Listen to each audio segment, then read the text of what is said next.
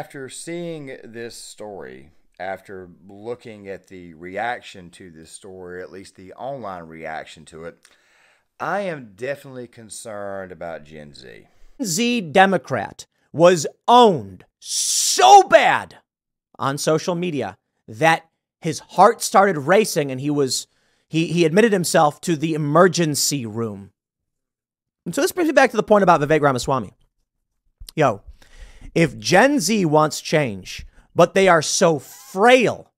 Now, gang, you saw the title and you saw the thumbnail to this video. Gen Z lib is rushed to the hospital after being obliterated in a debate. And you probably think to yourself, what the hell could have caused this? Now, I'm going to try to be as fair and balanced as I can here because obviously Gen Z is the next generation. So this guy here, I'm pulling up his tweets for you guys to see.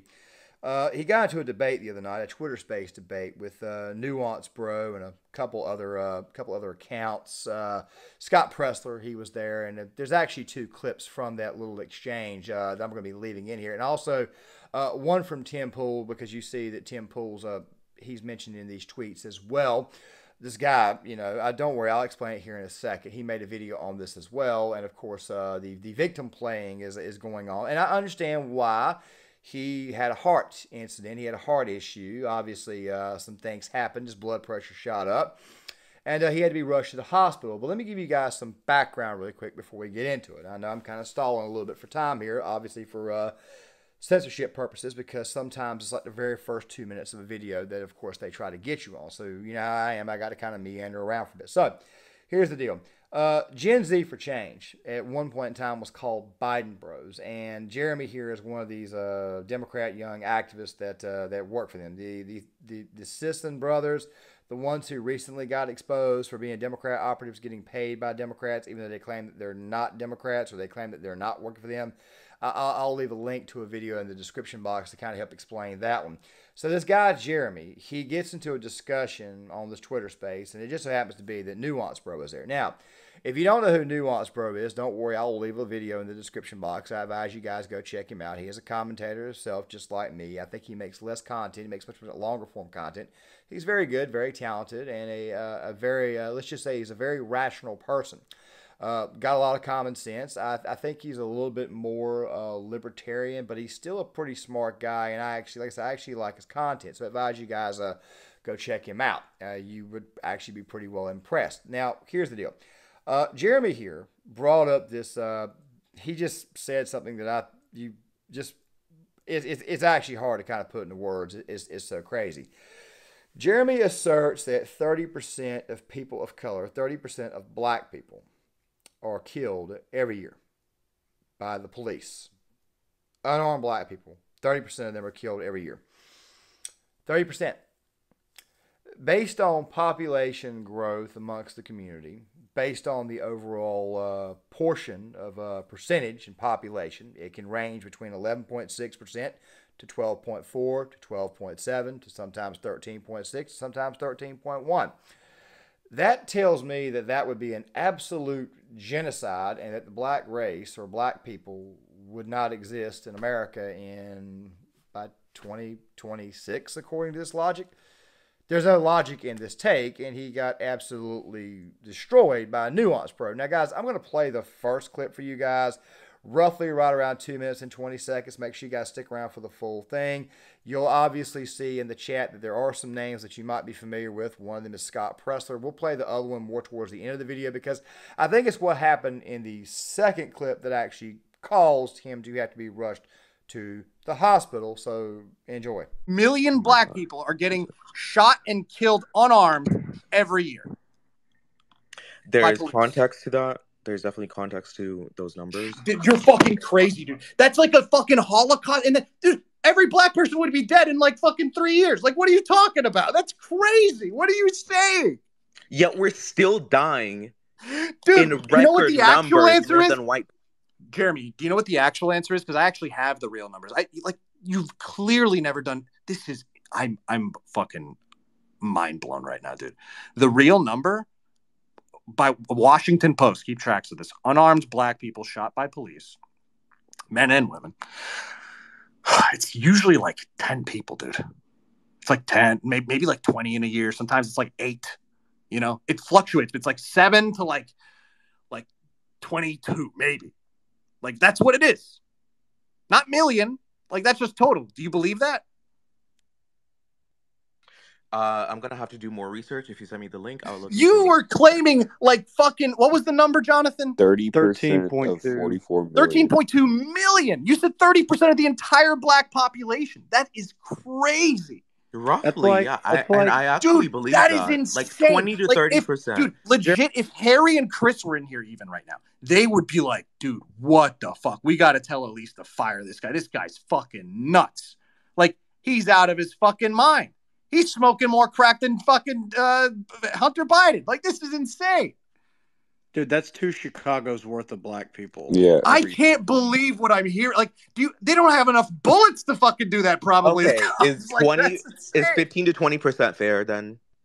No! Because then it's like 6. Do you know numbers? Like, what did you get in math class? What grades did you get, dude? Like, I can't believe. Have you never talked to anybody, like, about this issue? Like, with numbers ever?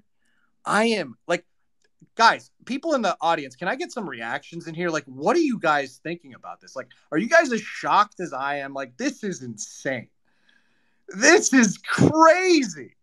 You don't even have to know about the crime issue at all to know what these claims are insane. No.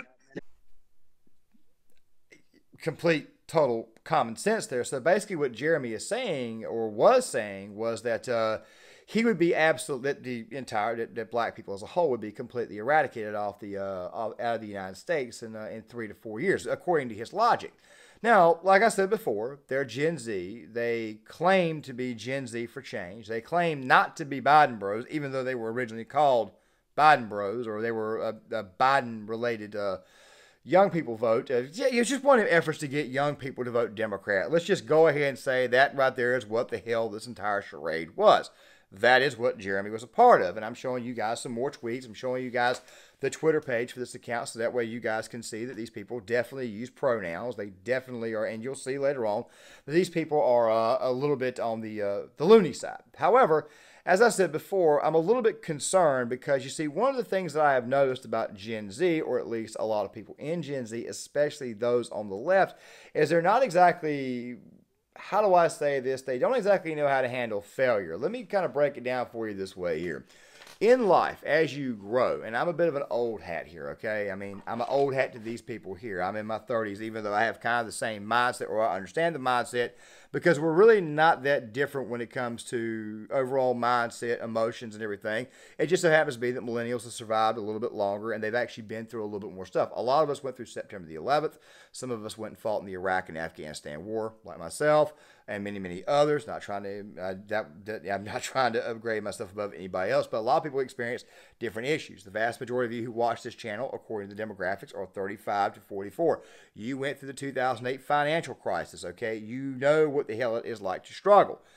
Gen Z, I think, is about to enter that, and it actually concerns me because these people are not exactly what we call, it doesn't seem to me that they can handle failure very well. You see, a big part of life is actually getting knocked on your ass, okay? A big part of life is actually getting your ass kicked. I know I'm saying the A word a lot here, and the YouTube algorithm probably will not like that.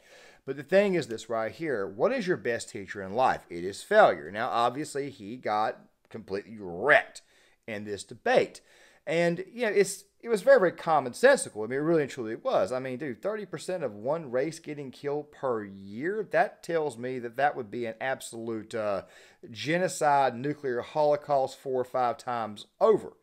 I mean, it's absolutely insane. I have no idea where they get these numbers at. But then again, though, when you look at who the hell is actually in their ploy, you shouldn't be that surprised, especially if you're on Twitter. My account's very, very small. I'll leave a link to it in the description box if you guys want to follow me. Just know that I primarily use Twitter for replies and crap posting, but still at the same time. But here's where it gets really, really, really dicey. You see, some of those tweets I showed you earlier involved Tim Pool. The reasons why they involved Tim Pool was because Jeremy got a little bit upset that Tim Pool did a Timcast episode on him and on this incident. Now, guys, I'm going to play a few minutes of this for you guys. It's going to be probably 3 to 4 minutes total. I want you guys to see if you pick up any, how do I say, any condescension or anything here, because Jeremy's obviously playing the victim, which, you know, I don't really completely fault him here because he was in the hospital. But then again, though, you'll see what I mean when you see this. That when they engage in conversation, they have to rush themselves to the emergency room. Gen Z, y'all are not confidence building. To be fair, I really detest this Gen Z for change thing. You don't speak for all of Generation Z, dude. You speak for progressive activists. That's it. But that's the game they're trying to play. They say we are Gen Z. Gen Z is us, because the perception they want to create is that if you are someone who is 26 years or younger, you must be progressive. Otherwise, you're a weirdo. Despite the fact that Gen Z, for the most part, is in the minority progressive. That's right. And it's their own data showing this. But let me show you the story and I'll break down for you what happened. I'd like to introduce you to Jeremy. Jeremy, buddy. Bro, if you are putting yourself in the ER over this, I hope you're doing all right, man. I don't know what the issue is. He says he has some kind of heart issue on this. If you cannot handle the heat, get out of the kitchen. You should not be doing this work. It is a miserable business. You get attacked. You get death threats. I was swatted 15 times last year. It is not something I'd recommend to the faint of heart.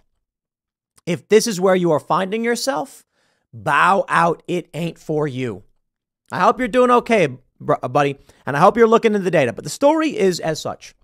This young man, who is a content creator for Gen Z for Change, here we have them on TikTok, Gen Z for Change, made the outrageous claim in a Twitter space that 30% of black people were shot every year or something to that effect. Let me play for you the clip where Nuance Bro, we've had on the show a commentator, I guess you consider him fairly moderate. This is crazy. You don't even have to know about the crime issue at all to know what these claims are insane. He said after 2 minutes of this is 15 to 20% fair, making the argument that 15 to 20% of the black population is shot and killed every year, which is the most insane thing. And this person makes content for Gen Z for Change, claiming all this progressive stuff about young people. Dude, that is not Gen Z. I got to tell you, I know for a fact a lot of Gen Z people, had them on the show, they do not believe psychotic nonsense like this. Now, if you're a Gen Z person, you want to associate with these people and get mocked so ridiculously, you end up in the ER. So be it. Man, Nuance Bro tweets, I understand the optics of owning someone so hard in debate that it sends them to the ER and a psych ward and gets them to delete their account as an element of humor in it. But I truly hope the young man is doing well and recovers swiftly. Please do not be cruel by piling on. I'm showing you this first because, dude, look, we don't want these fragile people in politics, voting and all that stuff. We get it. But this one individual, I want him to be okay. Now, Tim threw in some quotes from Vivek Ramaswamy talking about people ages 18 to 25, and I've got my concerns about them too. But then again, though, I've also met a lot of people in that age range, especially being in a city that has a university where I actually have been around a lot of these kids that really were not like Jeremy here. It seems to me like, I'll put it this way here. Generations, and we may do some projects on this in the future. I know I bought some books on this to kind of better understand generations. The silent generation is pretty well perceived to be, I want to say 1929 to like 19. Right. Basically, if you were born in the silent generation, chances are you probably fought in the Korean War. Okay, greatest generation in American history is what we call it. People were tough, kept to themselves, the way they were raised. Obviously, you know, they probably came up a little bit more conservative, at least on the social scale. And, of course, that there's also where you got a lot of your old school Democrats at, your FDR types. Of course, you could probably go back to the previous generation that fought World War II, and you'll see a lot of similarities.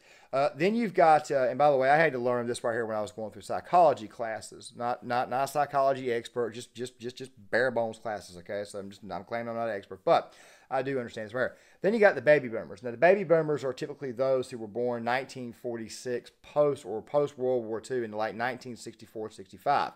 Now, this right here is where it's going to get a little bit tricky. The baby boomers were known to be the most liberal generation that had came around. They went through the 60s. Of course, those who were born in the early 60s probably voted mostly for Reagan and Herbert Walker. So there's a bit of a split there. But here's where it gets tricky. Then you get to Generation X. Now, me personally, I think that the real perceived time frame for Gen X is 1966 to 1986 or 1988. The tail end is what we call the Reagan babies. I don't consider us to be true millennials. I fall at the very, very end of that there. Of course, most people put it at 1965 to 1979. I don't fully agree with that because there's something about those born between 1980 to 1988 that kind of separates Gen X from, of course, the millennials, which I would say is probably 1989. The thing is this right here. If you were born in the 80s, chances are you grew up with more, and I know I'm taking a minute here.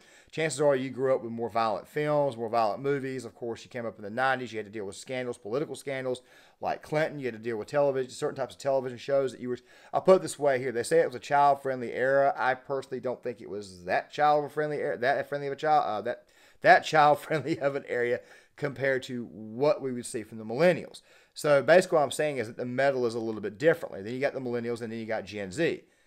Well, as I said before, a lot of these Reagan babies and millennials, they went through September the 11th, and they also at the same time went through the financial collapse in 2008. It's almost as if to say we had a much, much different type of, let's just say, hardship. And typically there's a split of about 60, 40, 70, 30 in each one. Gen Z is becoming much, much more conservative or much, much more working class, where boomers are still about the same. And, of course, millennials, or I would say Reagan babies, are probably a little bit more conservative now in nature. And, of course, millennials and Gen Zers, you have a lot more libs in that area. However, in Gen Z, people are coming out of college, and they're hitting the real world right away, and they're realizing, wait a minute.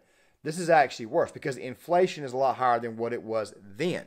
So right then you got to kind of wonder to yourself, is it more of a split 50-50 between Gen Z versus millennials? And that's what kind of concerns me a little bit, at least about a good portion of Gen Z, is the fact that, you can obviously see that the metal is not the same as what it was from those who were born in the 1980s. However, I think the thing that sent this guy's blood pressure through the roof was this take here. Thank you, Nuance. I just wanted to say that I've been part of Gen Z for Change since 2019. We were called TikTok for Biden. We were not partisan, but of course we encouraged Gen Z to, vote for the people that they felt, in their heart were right. The second thing that I wanted to say is we changed our name from TikTok for Biden to Gen Z for Change because we wanted to because you were nonpartisan. Dude, how is TikTok for Biden nonpartisan? That's crazy. We're nonpartisan. We're nonpartisan. Dude, we encourage TikTok for Biden. Are you Biden? kidding me right now, dude? Are you that is the most amazing thing. Dude, honestly, Jeremy, out of everything you've said thus far, like denying the founding board members when I proved it to you, denying the investment when I proved it to you, you saying TikTok for Biden is nonpartisan, that takes the cake. That's incredible. That takes some huevos. Hey, Joel, can we get Matt Gaetz in here, please? This is just too good. He's got to get in here. All right, so Joel, if you look at the Jumbotron and just scroll through, that's it's just hilarious. How many Trump voters would you estimate work at Gen Z for Change? Oh my God, Jonathan! I'm just curious. Seriously. How many Trump voters work for TikTok for Biden? That's they're nonpartisan, Samira. A lot of them. It's nonpartisan. Okay, so all right, Jeremy, tell us. Literally, okay, I want to hear more from Jeremy about his nonpartisan organization that used to be called TikTok for Biden. That's now Gen Z for Change, where everybody shills for Biden. Go ahead. Dude, at least we're not fucking cultists like you guys are. My we God. got. Oh my God. Okay, wait. Jeremy, can I add nuance? Jeremy, what do you think my ideology is? This is so embarrassing. Samira was a tanky. No, don't say anything. Don't say anything. Don't say anything. Don't say anything. Point, so I think I can tell where. I don't know if you guys caught that, but you're in a cult. I've been hearing this the entire time between both. Here's the thing about the Democratic Party today, or the woke left. If you are, let's just say, somewhat, I'll put it this way here, okay? I'm going to try to use some figures on the left and some figures on the right, okay? I understand this video has gone a little bit longer than I originally wanted it to be, but I definitely wanted to spend a lot of time to try to create a little bit more nuance here to kind of bring to kind of convey this over. And I know that can be a pain from time to time. I know. Here's the deal. If you let's take the furthest to the left. We'll take Jen Yinger. Okay, I'm using my hand. Okay, you got Jen Yinger here, then you got Jimmy Dore over here, then you got Glenn Greenwald over here. Now you're probably thinking to yourself, Jimmy Dore and Glenn Greenwald, they attack Jen Yinger. No, but Jen Yinger attacks them and calls them right wing, even though that Glenn Greenwald and Jimmy Dore are definitely more to the left. However, and I'm right back here at Jen. Jen Yinger thinks that. He thinks that someone like Destiny, who's more of a neoliberal, he thinks he's right wing. They think Joe Biden is right wing. You see what I'm saying? Joe Biden's one of the most liberal presidents in American history, at least at this point here, and yet Joe Biden is somehow on the right wing. Okay? Everybody is right wing to these people. Okay? So their political ideologies and exactly how far right or how left somebody is obviously not ever going to be left enough for them. And even those who are on the right that did not vote for Donald Trump are still labeled to be in a cult. I'll give you an example of what I mean. There have been people out there who said that Matt Walsh, for example, which, by the way, Matt Walsh is pretty well conservative. I'm not questioning conservatism. But then again, though, he did vote for Evan McMullin, and he didn't vote for Donald Trump in 2016, and he railed against Trump in 2020, and a lot of people think he stayed home.